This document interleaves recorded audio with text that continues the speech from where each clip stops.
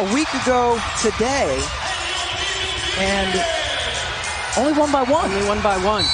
It was a game that Wake Forest really did a great job defensively, got hot from the three-point line, and had a chance to win it at the end of the ballgame. Yeah, and you can see that just the confidence growing in Wake. Right away, the three-pointer up and in for Erin Howard. Second year for her after transferring from Auburn. And you're going to look, you mentioned it, Florida State leads the league in scoring and 9th in the nation, averaging over 80 points a game. Steal by Gordon, who got the start for Latson. With injury, is Wake Forest. Keep your eye on number 24 in black. That is Jewel Spear. Best player on this team, a dynamic scorer. Hines is not going to shoot from there. Shot clock down under a second, and Summiel got the shot off. Now Gordon with the ball in her hands. Sophomore from Bradenton. Oh, you got to find Timpson. And I think a heavy dose of that. I mean, KK Timpson is one of the most athletic players in the league. Now, Wake Forest, we saw this a lot yesterday against Virginia, the shot clock winding down. Williams able to get a shot off, and then the good offensive board and putback by Hines. Demira Hines was a monster on the glass yesterday. 11 rebounds, 4 of which were on the offensive end of the floor. Finish in possession, secure in defensive boards. Brooke Wyckoff said, no matter what for us, whether Latson's on the floor or not, it starts on the defensive end. We've got to be better. We've got to be disciplined. I'll tell you what, Erin Howard, Florida State has not missed a shot yet.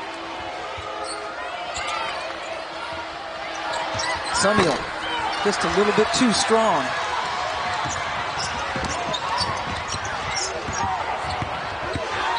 Gordon? Why not? And Coach White says take a timeout, and Coach Jebbia agrees for Florida State. Jewel Spear guarded by Gordon. Maybe you're surprised Bajetti's not on her? Yeah, I thought Sarah Bajetti would be on her, but this time in transition, Bajetti does get the matchup. It's tough, though. Who do you match up Gordon with? Scored by Scruggs, who is getting a start again for Harrison, who turned an ankle yesterday. Bajetti with the miss. Rebound by Summiel.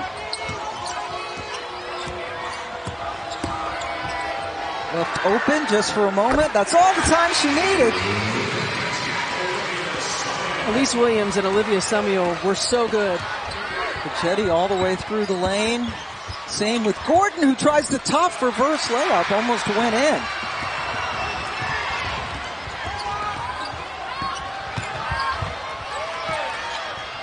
Now we do, yep, you're getting that matchup. Bajetti on Spear, gives up a few inches, but Bajetti is just a really good defensive player. I would definitely take advantage of that. Williams on the interior. Taylor O'Brien, number 11 for Florida State, has checked in along with Mariana Valenzuela, Mexican national.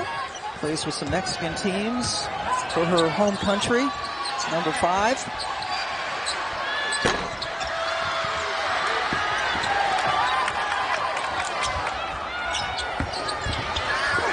Inside. Boy, Timpson might have gotten away. Inside.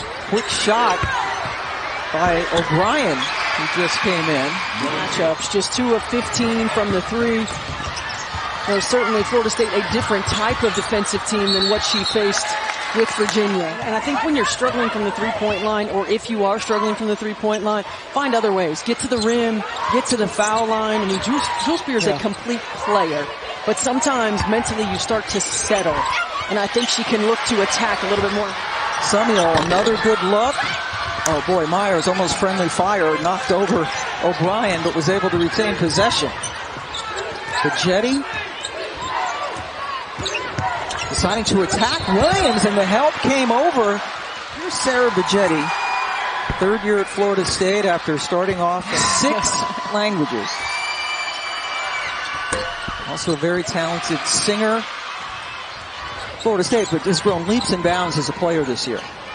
Certainly has. Primarily a defender a year ago, and this year relied upon a little bit more on the offensive end. And speaking about Robin.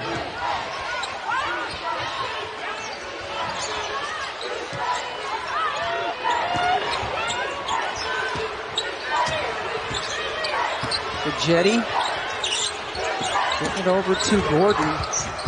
Wow, that's top 4 seeds all got double byes, which means that we will see them all tomorrow. Notre Dame, the top seed. Duke up there as well. Becker!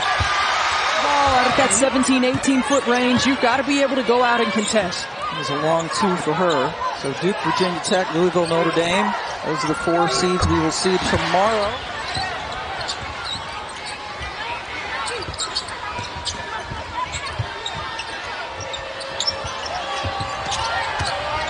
Check that basket by O'Brien, pardon me.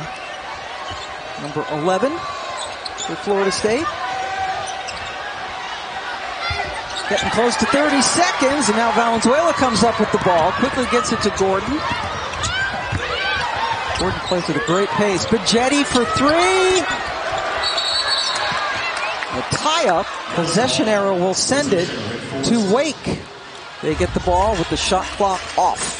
But Wake with a chance to get the last points.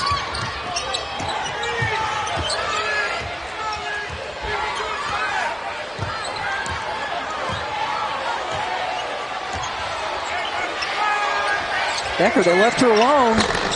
She will take the 3.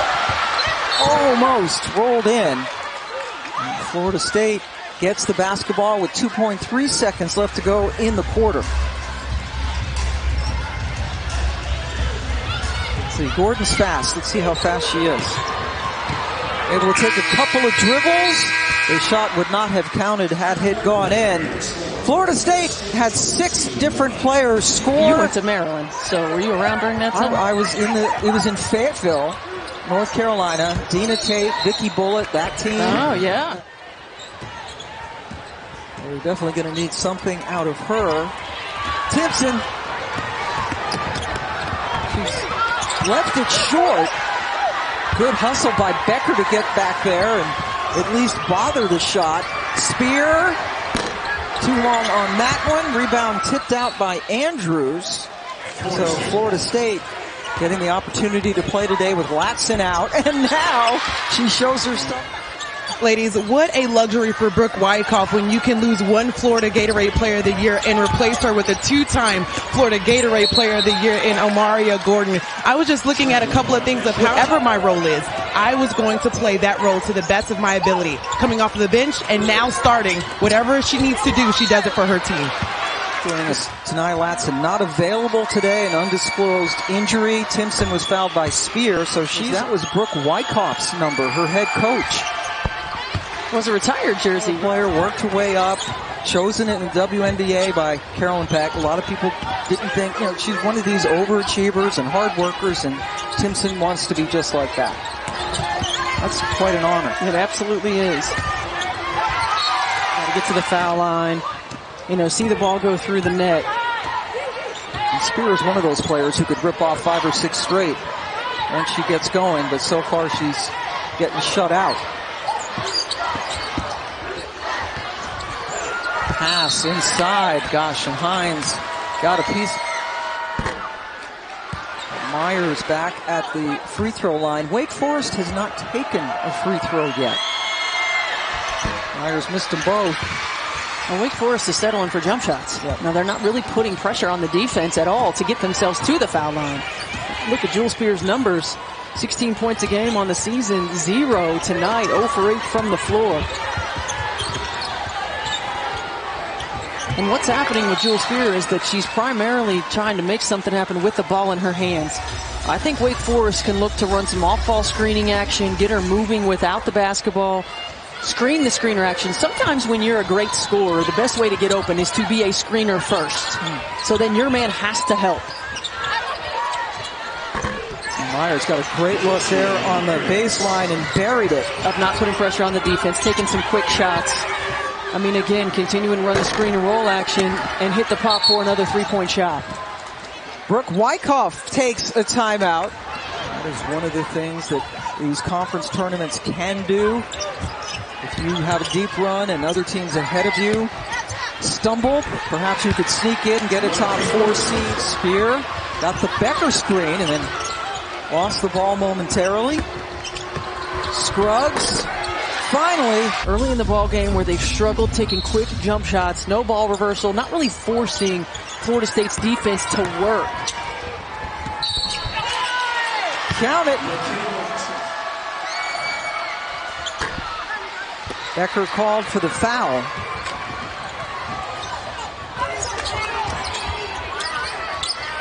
Inside 2.5 minutes to go now in the first half. First of 4 games coming your way, and another throwaway for Wake. They seemed out of sync at times on offense for Coach Jebbia. This one starting 22 hours after their game started yesterday.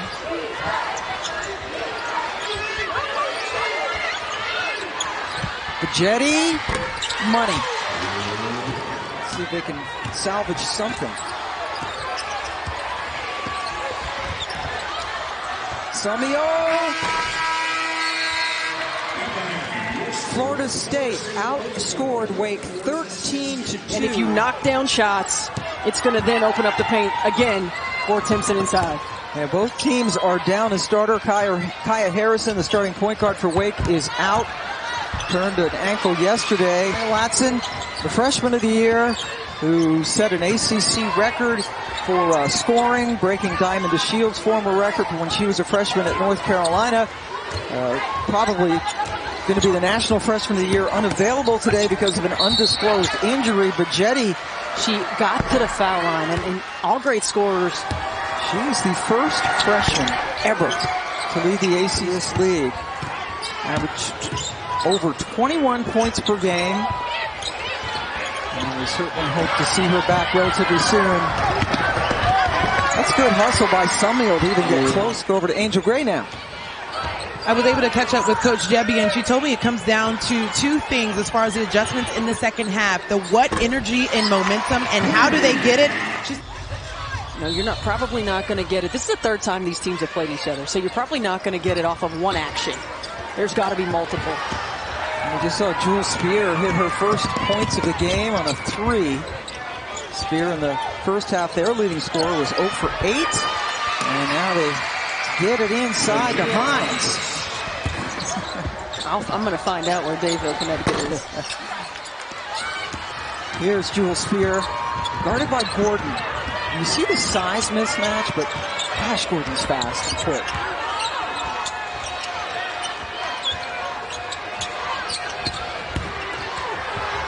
Hines at top and goes in. That is a high degree of difficulty, and she made it look relatively easy. Jewel Spear directing traffic, telling Scruggs to clear out, and then throwing it up and in, and that's the kind of stuff she can do. She uses her body to stay between her and when she gets that shot off. Timpson threw the double at the last instant.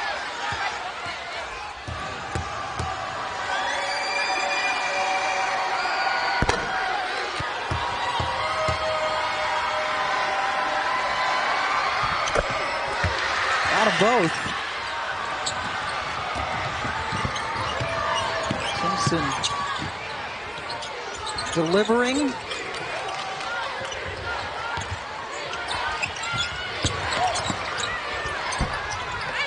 And then shows the jumping ability, able to go up and grab the rebound. Alicia Leggett-Jack, in her first year at Syracuse. Timpson knocking down a couple more from the free throw line.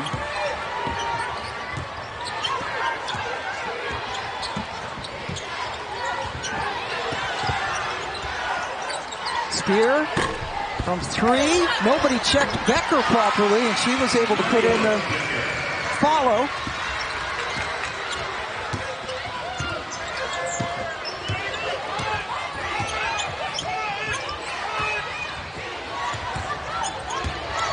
Becker setting the screen and off the switch. Bajetti. Yeah, we've seen Bajetti throw up a couple of shots underneath that were difficult.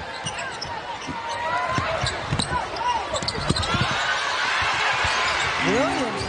Jetty with Gordon taking a rest, running the point. O'Brien, grad transfer from Bucknell. Back to the Jetty. Another drive to the basket, and this time she was stopped by Williams. O'Brien tipped it out of bounds. Wake basketball. They are watching their would-be opponent. I'll tell you what, Wake Forest has come alive offensively. That's another difficult shot. Yeah, she's got to get touches inside. Yeah, you got to get it to Timpson. They are now 1 of 11 from the floor in this quarter. Florida State, they led by as many as 20.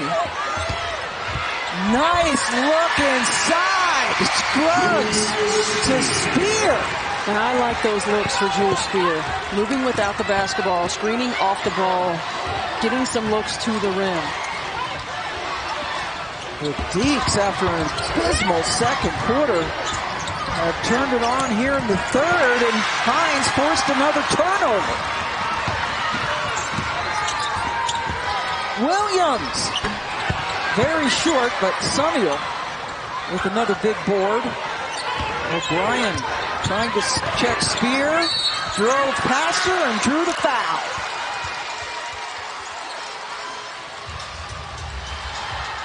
And you combine today and yesterday's first round game against Virginia. It sure is, and we saw yesterday in their matchup against UVA. Hot in the first and third quarter, cold in the second and fourth. We knew it was a matter of time. Myers rescues, spin, short, rebound, Wake. And they picked it up on the defensive end, doing a much better job of clogging the interior. Timpson is out now for Florida State. And again, no Tanaya Latson, unavailable because of an unknown injury, and now Elise Williams makes it a 2-point ball game. It's a 13-0 Wake Forest run.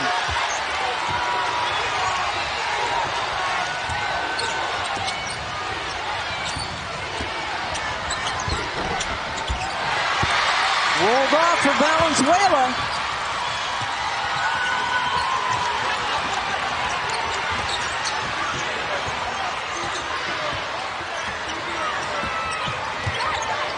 Spear found Williams. Have to regroup. Spear checked by the Jetty. Spins, throws it up left-handed, and drew another foul. 20. Knocking down some shots will do that. Tie game. Wow. That's what Jeff Walls said when we talked to him last week. He's been a head coach in this league for 16 years. Only Katie Meyer has been there longer. And Sarah Bajetti threw it at Jasmine Madsengill, who wasn't even looking that way. Again, I think Florida State offensively has to go back to trying to get some touches on the interior. You're likely not going to get it on the first side of the floor. Run some actions to get some ball reversals, but Wake Forest really doing a great job of executing. And Olivia Samuel, we know that's what she does. It's on the top of the scouting report. She's pick and pop, and she's been wide open.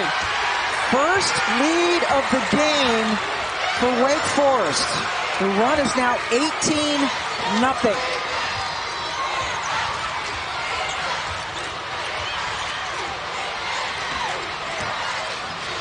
There's some confusion for Florida State offensively, not really understanding what they're trying to get, what actions they're running. The Jetty couldn't get the three to go. And Wake Forest offensively was just outstanding in that quarter. Jewel Spear was shut out in the first half. All those numbers on the right came in the third quarter for Wake. Florida State missed 14 of their 15 shots in the third. Timpson held up on their first possession of the fourth quarter. Pam Ward, Stephanie White, and Angel Gray joining you. First of 4 games coming your way from Greensboro this afternoon in the second round. We've got NC State and Syracuse coming up next.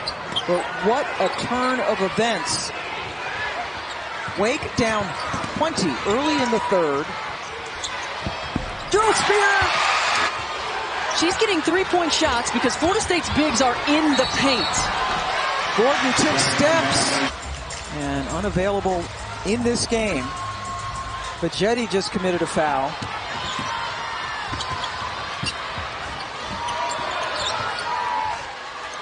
Ladies, we have to credit Coach Jebbia for the adjustments that she made at halftime. She told me the two boxes that needed to be checked were energy, as another three is knocked down by Jewel Spear. She also said momentum, which her team has done in the third quarter. Her team responded in the way that every coach wants them to do. Yeah, it's evident. I mean, when you make shots, your energy certainly shifts. And this is the team in Wake Forest who's found their shot-making ability. And right now, Florida State shot selection has not been good in this second half. It certainly has not. Timpson has it taken away by Seminoles. In the third quarter, belonging to Wake, they scored 29 points in the third after scoring 2 here in the third. Seminoles, they can't stop them on this end, and they can't score on the other. Well, execution is so much better for Wake Forest. Again, off-ball movement, off-ball screening action, getting ball reversals in the second half, multiple players touching it, and it moving quickly. It's not getting stuck. 26-0. Wake run, finally, in Washington, D.C. Spear goes around Myers and hits it off glass. I think the challenge to your team of just being intentional, playing with purpose, having a sense of urgency. O'Brien with the three. Winner gets Louisville tomorrow.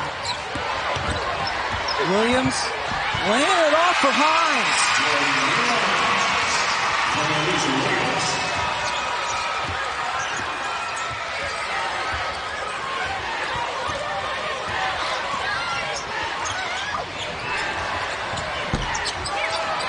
Williams coming up with the rebound to go from 15 down to 11 up.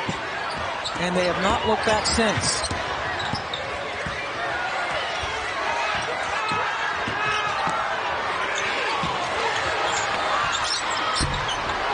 Hines tried to keep it alive, did! They seem to be winning all the 50-50 balls, right? That's a rebound KK Timpson has to come up with.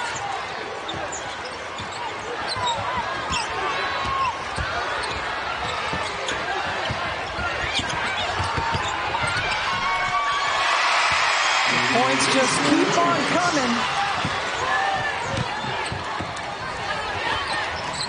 And Wake Forest is on the cusp of getting themselves in the record book. This would be the second largest second half comeback in the ACC tournament history. Wake Forest getting to all of the 50-50 balls in the second half, getting multiple possessions. Seed, one of 9 teams he has in the tournament. NCAA tournament.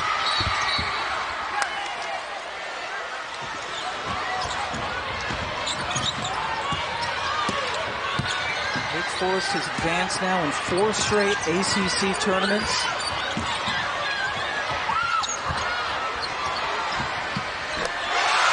Samuel with the dagger. They have outscored Florida State by 31 points in this second half. Wow. Well, what an effort to come out of the locker room after the first half, particularly the second quarter that they had, and to answer the challenge of their head coach, Megan Jebbia.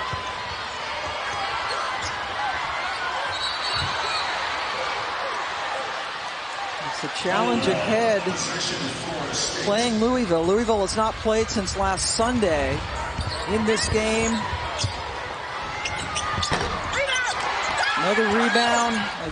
Kaya Harrison injured. Point guard and leading scorer. Absolutely, point guard, and she's really done a great job all season long of running this team. But give credit to Jewel Spear and Elise Williams, who are taking over their primary ball handler responsibilities. Harrison, their leader, not as a scorer, but certainly as a floor general. Tanaya Latson, the leading scorer for Florida State. Jevia working some magic at American University. Two-time Patriot League Coach of the Year. 5 20-win seasons.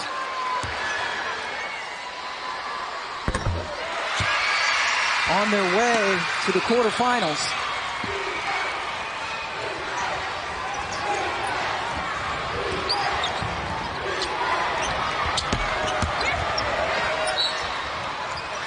Florida State continuing to foul.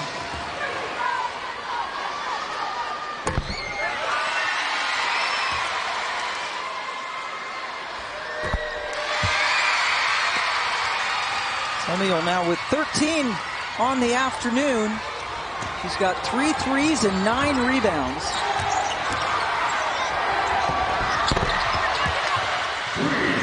A late 3 for Howard.